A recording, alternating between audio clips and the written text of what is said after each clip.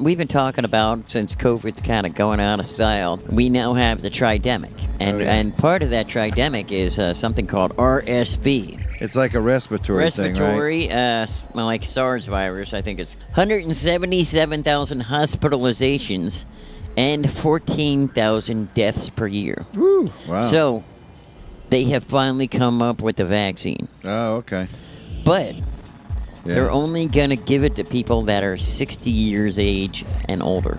So they're using old people as guinea pigs? Right, yeah, they do that. They figure if it's got any bad effects, they won't have long to go anyway. If everything works for the old people, then they're going to let us young people get it.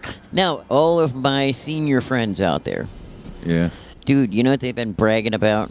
What's that? That 8.9% check increase that they got this year. They're jumping up and down. Is that the payoff for getting that vaccine tested on there's you? no free lunch. So now you guys are guinea pigs. Appreciate it. I hope everything works out for you. Oh, boy.